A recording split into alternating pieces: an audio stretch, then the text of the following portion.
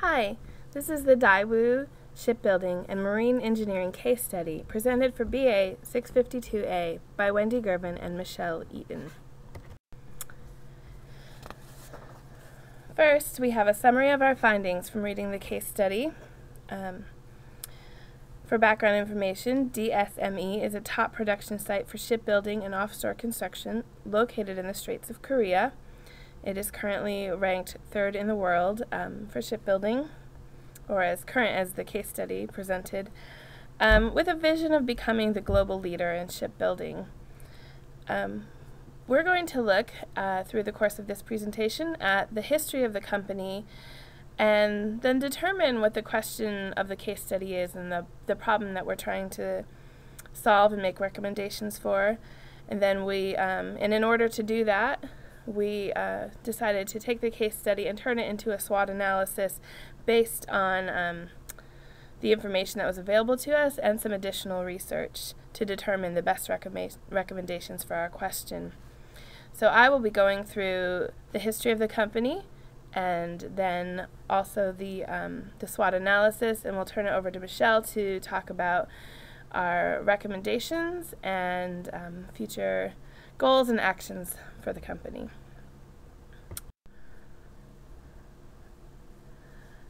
So here's a history and overview of Daewoo, DSME. It's a Korean shipbuilding company, as we said, founded in 1973, and it built its first chemical carrier in 1979. As you can see here, it's a kind of overview of some of the innovative practices that they had, and also some relevant points in history with the company. It has been able to achieve a lot during its career, and including most recently posting a revenue of $10 billion for 4 years straight, 2008 through 2012. Daewoo DSME has a history of creative solutions to shipbuilding, and some of that includes the locations that they build ships, and some of it is working and partnering with other industry partners as well as non-industry partners to create new types of ships. As you can see here, they've built several. They were at the innovative side of building several types of ships, and as part of their history, they've also survived the Asian financial crisis in 2005, which has led to various other implications later on in the financial status of their company, but we're able to survive that at a time where other industries in Asia, including banks, were failing. So the problem statement that we came up with out of the case study is this: should DSME diversify its business to ease the impact of the cyclical nature of the shipbuilding industry? Particularly, should it look at becoming involved in producing other products, even products in relation to the industry? But so we're going to talk about the strengths, weaknesses, opportunities, and threats that we found in the case study, so that we can help identify a solution to this problem and give some recommendations. In addition to being able to give recommendations, we'd like to also look at the question of what steps should be taken to address this issue. So not only recommendations, but maybe long-term and short-term recommendations for the company. So here we have the strengths of DSME. As stated before, it's the third largest shipbuilder in the world, and it is leading the industry in vessel size and technology, which we'll talk about a little more as we go throughout the slides. It has a great geography and climate for shipbuilding. It's located in the Straits of Korea. It has access to the Sea of Japan, the East China Sea. Lots of automated shops to help its operations. They've been good at creative solutions, including creating offshore solutions to space limitations. Quality of workforce, it's got a known history of delivering high quality product and really tailoring its work to the needs of the customers. And then as another strength, there's a lot of proprietary knowledge and technology within this company, which is not being used by other shipbuilders, particularly many of their global competitors. As you can see in the corner, they do have a strong customer service and quality belief that they practice, which they want to earn the trust of the customer, that they have a lot of pride in what they do, that they want to tailor things specifically to the needs of the customers. One area of that was reading in the case study how they think about how the crew on the ships will live and interact with the ships that they build, and so they try to tailor the design to the needs of the people who will be working on the ships, not just the client who is having the ship commissioned.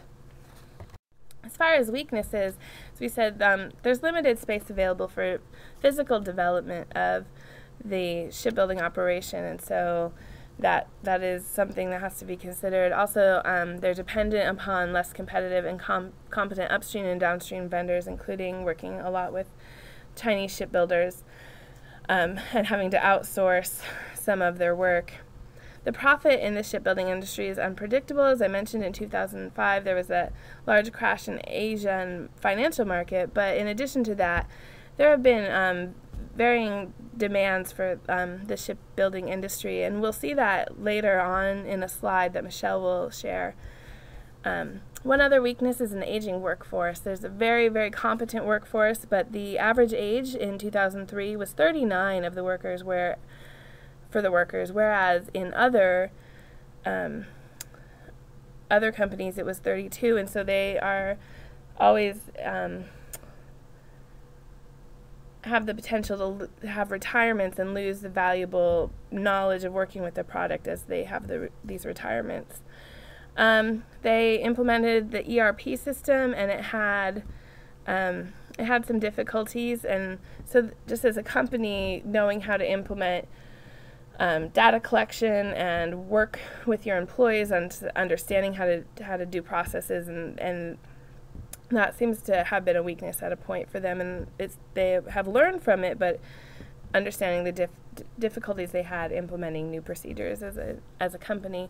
And then finally, more than half of the company equity is controlled by government-run companies. So that was part of the financial crisis. An outcome of that is that many shares are divided amongst these government-run companies, and so if there were to be a strategic investor or another buyer could take a large share and potentially change the direction of the company, and that's something that DSME is pretty susceptible to at this point. Even post-case analysis, there's been a lot of literature pointing to that as an issue. Opportunities for the company include LNG and container ships promising to have strong growth as far as sales. So we'll see some slides with Michelle in a few moments about what that looks like, the projections. But those are value-added vessels, and DSME has been innovative in the past, has a history of innovation with building new kinds of ships, and some of the first types of LNG ships were built with them, and so it's a definite opportunity. Understanding and taking advantage of the cyclical nature of the industry, and being able to focus in on what your niche market is. Some of the other things are China has been a competitor, and again, they are currently building less skilled in building lower quality ships. In some reading, we found that China is getting more orders in terms of gross tonnage, but as of July 2013, South Korea had 76.2% more than China in the dollar value, and so they're doing better, even though they're building maybe less quantity, better quality, selling at a higher volume for a higher rate. Opportunity to globalize and partner throughout the world. As you can see in the map in the corner, we have subsidiaries, overseas branches, and affiliates with DSME. And then the chance to diversify beyond just shipbuilding, but into shipyard construction as an opportunity. and then increasing production into different shipbuilding markets, such as the defense market. So those are several opportunities that are available, discovered through the case study and analysis of current literature. Threats that are related to DSME through this case study include, again, Chinese shipbuilders building ships at a lower cost. So if Chinese shipbuilders could learn some of this proprietary technology that DSME is careful and wants to protect, they could start building better ships if that information was leaked. Also, there's again the threat of the stock being sold and becoming a new major shareholder, taking over the company, possibly moving in a different direction. There's also the fact that Korean shipbuilders were spending less on R&D than other manufacturing industries in Korea. That in 2003, Korean manufacturing industry spent 1.83% of their sales revenues on R&D. And we're going to look at that a little more throughout the slide, but that's slightly over the standard of others in the shipbuilding industry, but again, much lower than other manufacturing industries were spending revenue on R&D. And then there's the competitors that they have internally to Korea. The Korean competitors such as HHI, which is currently the #1 shipbuilding manufacturer in the world. And they, during the fiscal year 2011, DSME had anticipated a 10% increase in growth orders, which was about $11 billion US. But HHI, again the global leader, was anticipating a 50% increase and $26 billion US. Again, also there's always the threat that the market is going to be unstable. Again, the cyclical nature is an opportunity and a threat.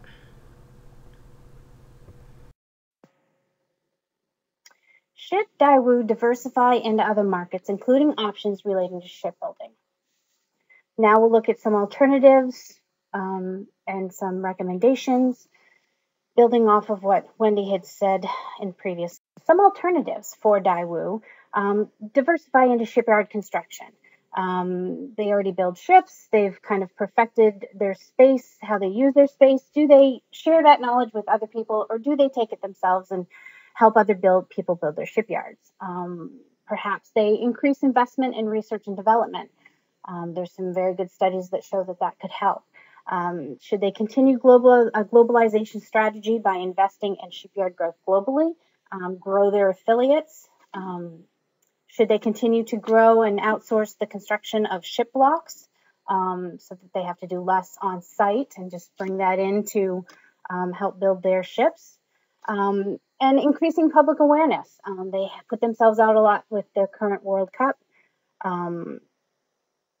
Getting their name out there can only help. Increase production into different shipbuilding markets. Developing the strategies that will allow them to build different types of ships, push themselves a little bit beyond the LNGs that they've been dealing with. The recommendations that Wendy and I came up with after looking at the case study and looking at different articles and what was in the book, we kind of thought that Daewoo should increase their investment in research and development. They should increase their public relations, put their name out there more. They should definitely diversify their vessel types. Not saying that they shouldn't do LNG, they absolutely should, but start looking at other markets. And they need to develop the workforce. Because of this aging workforce that they have, they definitely need to start looking at not just the managers, which they've done a very good job at bringing in talented, innovative managers, but they need to start looking at that workforce that is aging and how they're going to prepare for that, that switch. Investing in R&D, there's as you can tell from this graph, there's a correlation there between the more you spend in R&D, the better your sales are going to be. Korea is, the shipbuilding industry, unfortunately, has not invested in research and development as much as they should. So Daewoo should definitely start investing more in R&D, and because they have so much proprietary technology, investing in research and development is only going to grow that proprietary technology. And as other companies learn what they know now, then they can be learning what's tomorrow. So that other company will always be a step behind them. Increasing public relations, like I said, World Cup 2014, they're out there a lot more. They need to be building their brand awareness. Not only for the buyers of the ship, but it would be nice if they could build some kind of brand awareness, and I think they started this with the World Cup 2014, so that the end users of the products that are actually on these ships, the users of the LNG gas, the Daewoo name is recognized by not just shipbuilders and not just people in the industry. Workforce development, as we mentioned and as Wendy mentioned, the workforce is aging. There's a definite trend that age of the workforce is getting older, and as they get older, they work slower, and you run the chance of losing that ingrained knowledge that they have from working years and years and years in these industries. A mentoring program perhaps to match up younger workers with these older workers to help retain that knowledge that comes from just working in this industry for so long. And as well, they need to continue the system that they have currently that they use to find these innovative, young, dynamic managers that have taken Daewoo into this wonderful direction. Diversifying vessel types. Now, submarines and warships, you know, immediately it's kind of a, but somebody has to build them. And Daewoo right now is currently has already put in a new research and development facility that is kind of working on this already.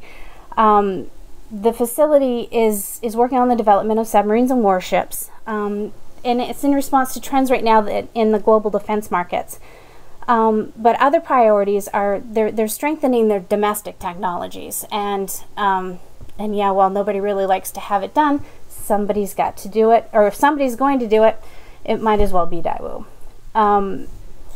Another thing that they're doing right now, which is it is in line with the LNG, but it's a little bit different. It's this regasification unit that they currently just got a contract to build these regasification units for Accelerate Energy, which is the largest operator of regasification units in the world. And they currently just got a big contract with them, and Accelerate's just on top to just take over everything with as far as LNG. So if Daewoo can you know, work with Accelerate Energy, then it's a definite move in the right direction.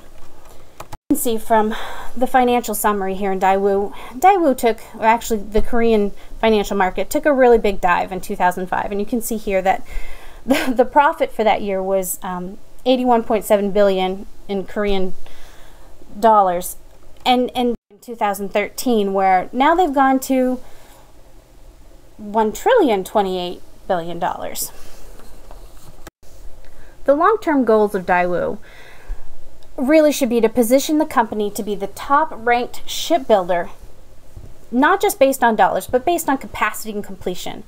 Right now, China outdoes them in gross tonnage, but Korea has 76.2% more dollar value for their machines, or for their ships. So while China is producing more tonnage, we're producing more value, or Korea's producing more value. The long-term goal is going to be accomplished by that we have here, which is they need to increase their shipbuilding space. They've perfected their floating docks. They need to spread that affiliate reach further than they have. They need to continue with the workforce training, to do that mentoring, to replace those, not replace the aging workforce, but to make sure that knowledge isn't lost. And they need to increase in research and development. And in conclusion, we've kind of laid it out what we think with Daewoo and the research that we've done and the information that was available to us. And we feel that perhaps while they can diversify internally with what they're doing, rather than diversifying away from building, they need to diversify into the shipbuilding and diversify into the types of ships they're building. They need to increase their research and development, and they need to develop that workforce more. Thank you for listening.